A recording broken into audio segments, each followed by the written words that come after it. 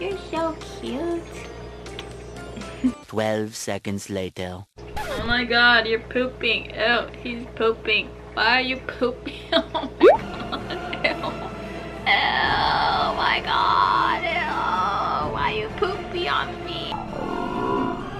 He keeps pooping on me. Why? Ah.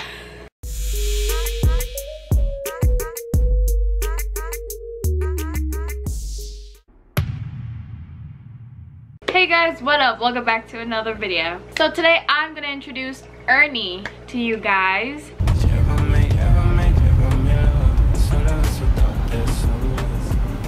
If you watched my last video, then you heard him. That's the bird that I was talking to. I was talking to a bird. Yeah, I do that sometimes. So yeah, that's the bird you heard in that video. Ernie, I'm going, honey. Yes, I'll be right there. I know. Actually, some of you guys caught on and were like, who is Ernie?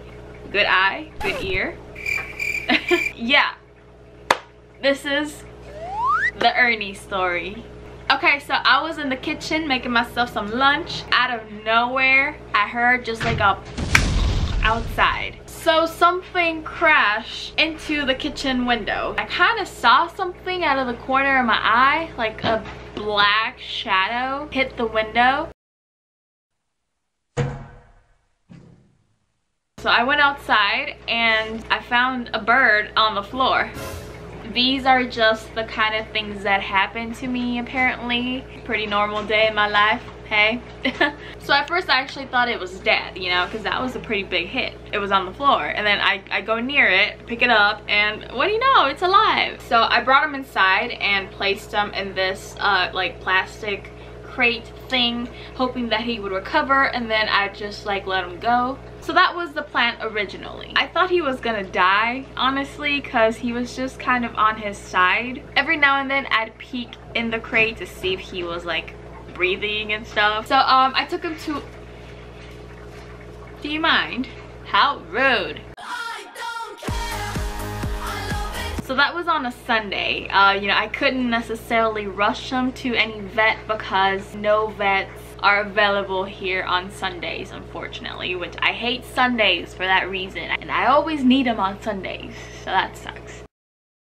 I took him later that day into a room, just me and the bird, so he could feel like safe and stuff, and I opened up the crate to see if he could fly and get up and stuff, and he couldn't. He was partially paralyzed. So the next morning I had an appointment for Jacinto to get him neutered because I plan on getting him a mate so that he can bond with another bunny, because bunnies are social animals and they need to live with other bunnies, and it's just easier for a male and a female to bond than a male and a male. So, you know, I got him neutered so that, you know, he could bond with a female but not reproduce, if that makes any sense. And this video is not about bunnies, this video is about Ernie. Okay, so I had an appointment that morning, that next morning. So I decided that if Ernie made it through the night, that I would take him as well. So the next morning arrived and I checked up on Ernie and he was alive.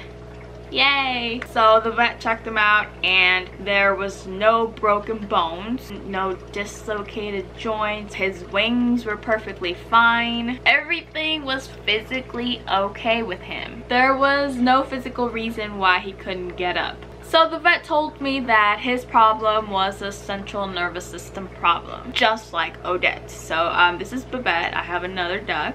Her name's Odette, and she actually has central nervous system problems too. When I rescued her, she couldn't get up either. She was also partially paralyzed. Actually, central nervous system problems are quite common in wild birds. This is now the second bird that I have found with this issue within the last few months. So it's very common in wild birds. However, the reason why we might not see it as much is because they get killed by predators or die of hunger or dehydration, or they could get hit by a car. For the most part, something usually kills them before anyone finds them and can get them help. The central nervous system controls most functions of the body and mind. It consists of two parts, the brain and the spinal cord. The brain is the center of our thoughts, the origin of body movements, the computer, as most call it. So then the spinal cord could be considered kind of like a highway for communication between the body and the brain. So that's how this works. And if the spinal cord is injured, the exchange of information between the two gets disrupted. The cause of this could be physical, you know, like being in a car wreck and being paralyzed afterwards. Viral, there's some viral infections that attacks your central nervous system. Genetics, it could be chronic. A lot of things could have caused this bird to become paralyzed. However, physical injury was not one of those things, despite slamming against my kitchen window. He did kind of crack his beak a little bit. You can see it right here. That's pretty much where the impact happened. So he was healthy, you know, apart from the beak. So there was hope for him regaining movement by just giving him good care, keeping him in a good environment, and just having him on a good diet. The vet just told me to work my magic on him, so that's what we agreed I'd do. Other than that, he was just put on anti-inflammatory medication. So it was 2 shots every day. I'd take him in the morning to the vet for the first shot, and then the second one was at around 6-7 in the afternoon, and that went on for a few days. So I didn't get any footage of that because my vet is kind of uncomfortable when I film in there, especially when she's working on my animals, because she knows I'm a YouTuber and, like, you know, like, I get it. So I don't film there anymore. Yeah, I left, I went home. Jacinto stayed there because they were gonna do surgery on him. And yeah, back at home, I just decided to try and figure out what he was gonna readily accept from me as far as like food goes. So these guys are pretty common around here. I see tons of them every day. Unfortunately, they are very used to junk.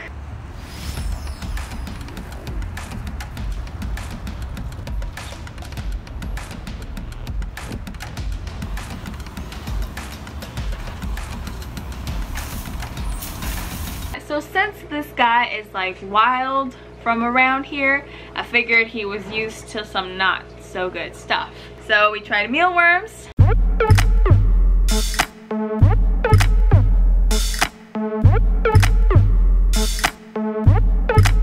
Those were a hit. Super worms too. He likes worms.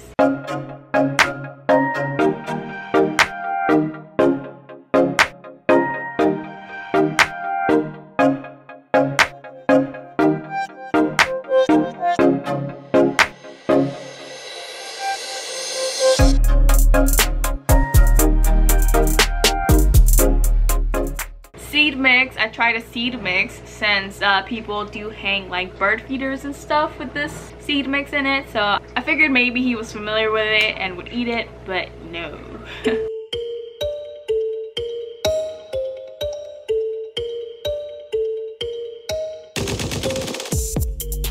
That was a no. Dog food. So I see these guys out in the food bowls that I have outside for the strays. I've seen them eat kibble from the plates out there. So I tried the dog food, and yeah, look.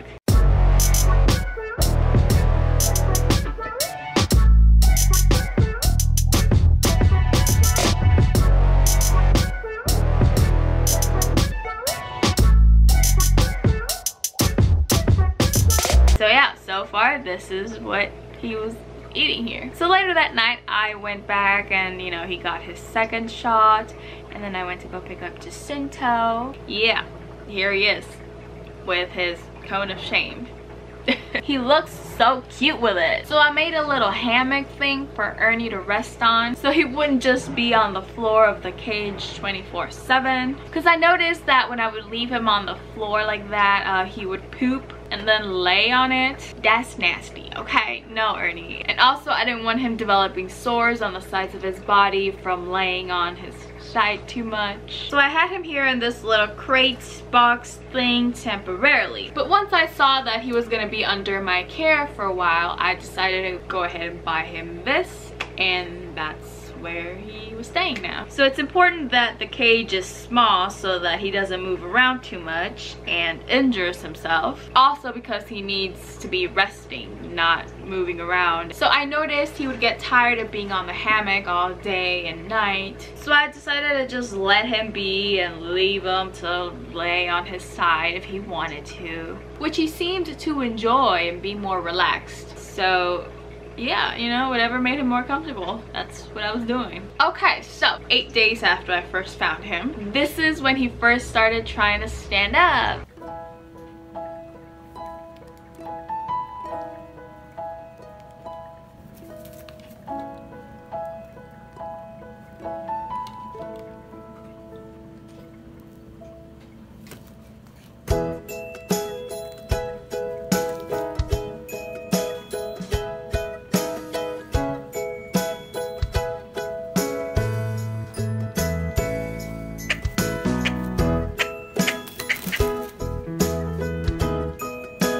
So fast forwarding now to 19 whole days since the day that I found him. He's standing!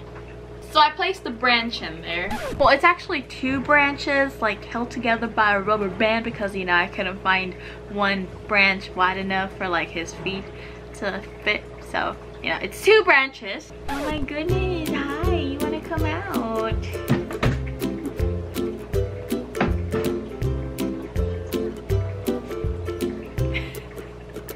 So I placed that in there so that he would try and step up on it and, you know, get those leg muscles going. So this was like a rehab therapy for his legs. And you guys, like, he tried really hard to get up there that first day, but, you know, he just couldn't. He wasn't there yet, but, you know, it's okay. He'll get it, right? He'll get it, yeah. Oh my god, you're pooping. Oh, he's pooping. Why are you pooping? Oh my god. Ew. Why? Ugh. You're lucky you're cute. And you're still pooping. Ugh. I'll be back, you guys. And we're back. So 2 days later, I came home and found him like this. Yes, he was asleep on top of the branches. I was so proud of him. So this meant that he finally was able to get up there and he was exhausted by the end of it. And it's just hilarious to me that that exact position is the same position that my ducks sleep in. Head twisted backwards, beak between the wings, like it's like he's a duck.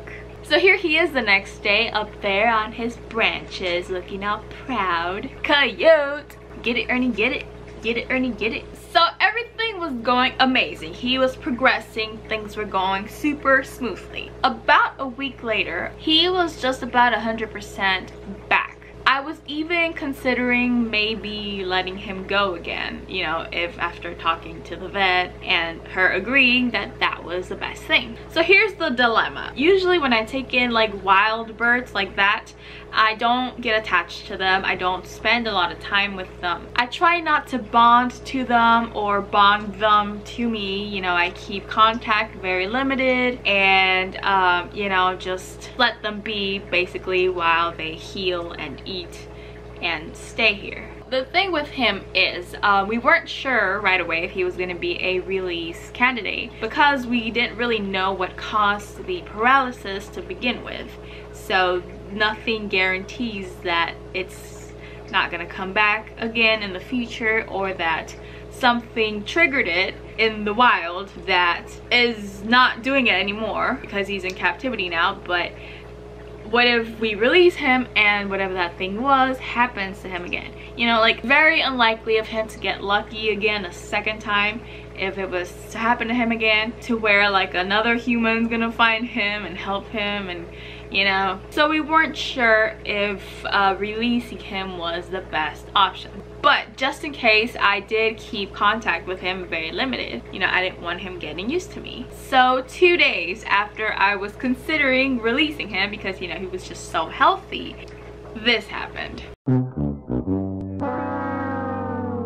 He freaking broke his beak. So it happened at night. So I was changing out his sheets diaper thing from the bottom of the cage. Usually when I take him out, I would wrap him in an old t-shirt because, you know, he was a wild bird, he's aggressive, he pecks, he's not nice. Ow.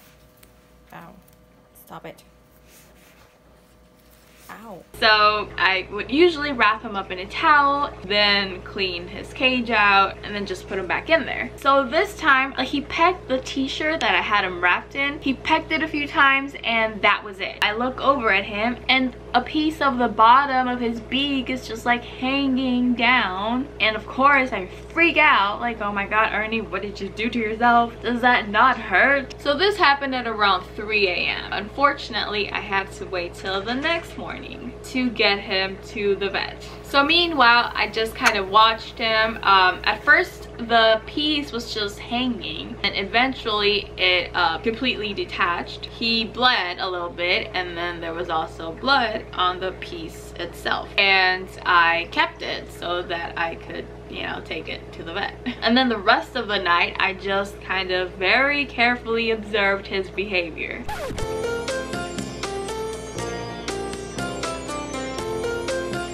I love when he cleans himself. It's so cute. And you know, the weirdest part was that he was like nothing. He was eating and drinking like nothing, like he wasn't in any kind of pain. He was going on about his night like nothing. So in the morning, as soon as the vet opened up, I called, I got him an appointment early in the morning, and I rushed him over. So the vet said that there is really no other explanation to why his beak broke off so easily other than the fact that it was a little bit shattered already from that first hit that he took. It was damaged already. It really didn't take much for it to fully break off. In the end, we agreed that we were gonna try and, well, not me, she was gonna try and glue it back on. So it was a good thing that I kept and took her the little piece. The thing is that the next few days I was gonna be out of town, so I ended up leaving him there at the vet's, and my paralyzed disabled kitty and another rescue that I haven't told you guys about yet.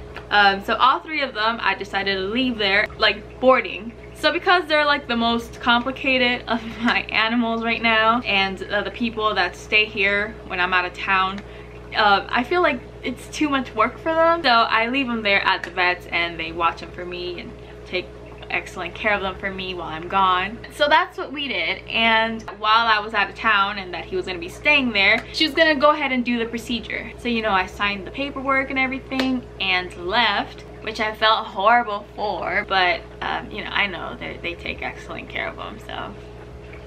So what she said she was gonna do was use like the same stuff that they use to glue turtle shells back together after they've been like ran over and stuff. I think it's like resin or something, I'm not really sure, but she used that to glue the piece of beak that broke off to the original beak, you know, after letting it heal a little bit. So I was out of town when the procedure happened, but she sent me this picture, and you know, there he is looking all handsome again with his beak all together.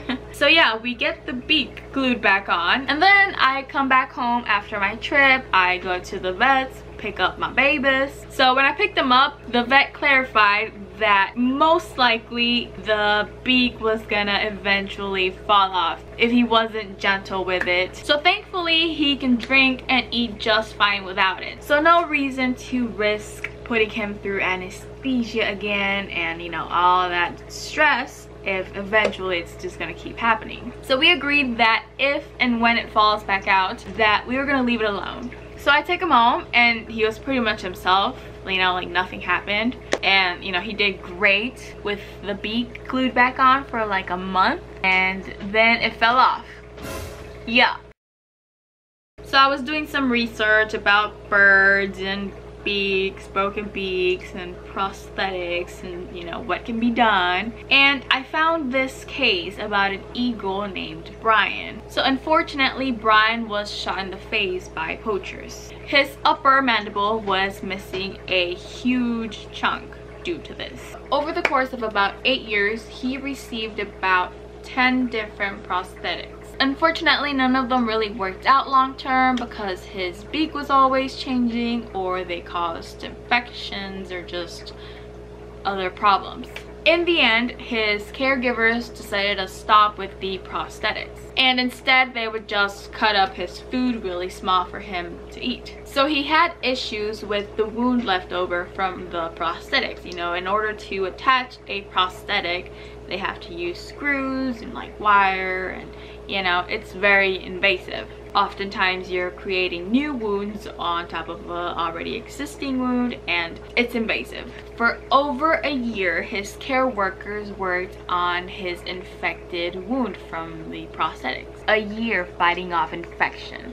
Unfortunately, he was not getting better. His quality of life wasn't good, and also he was an older bird, so the heartbreaking decision to euthanize him was made. So the biggest issue, they said, was moisture buildup under the prosthetic. Between the wound and the prosthetic, moisture would build up, and then that would cause problems. So that is why I will not be looking into getting a prosthetic made for Ernie for his bottom beak. And that's also why we will not be attempting to re-glue the piece that broke off. You know, he can eat fine and drink fine without it, so really it would be purely aesthetic in Ernie's case. Now I understand some birds absolutely need prosthetics to live.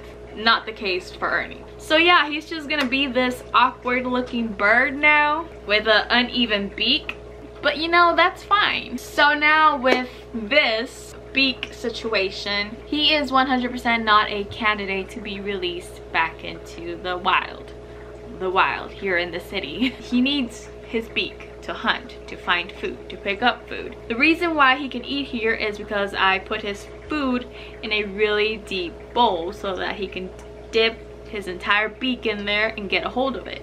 Same thing with water. He needs really deep bowls. How is he gonna get really deep bowls filled all the way up to the top with food and water in the wild?